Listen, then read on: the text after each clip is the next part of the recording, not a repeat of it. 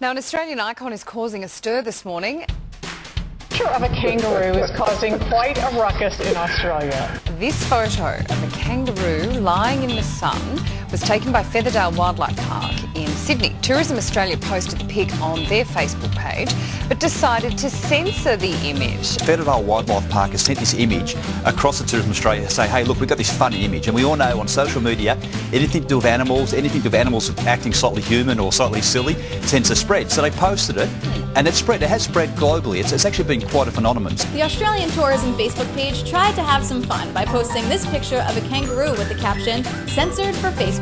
Tourism Australia says the whole thing was meant as just a joke. The debate has taken over social media in Australia. They've got like 1,500 comments under this picture. The reason why they censored it is actually almost have a poke at our politically correct atmosphere we're in. They're sort of like saying, let's just take a bit of humour here.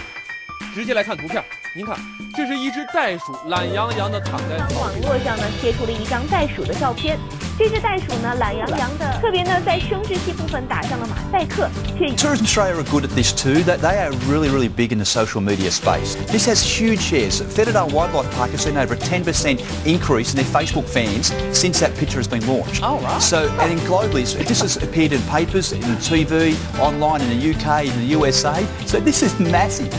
It's kangaroo porn. I mean, really. This is almost their MO, and they know to do, when attracting tourists to Australia, to use Australian animals is the hugest draw card they can use with the beaches. Especially a rude roo. Especially a rude roo. It's like a Kath and Kim skit, isn't it? That poor kangaroo.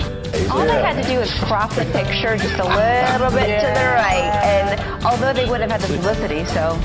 For what is one little happy snap, this has gone global. Everyone gets so grumpy, don't they? Because if we're fighting over silly animal pictures, we're doing this all wrong.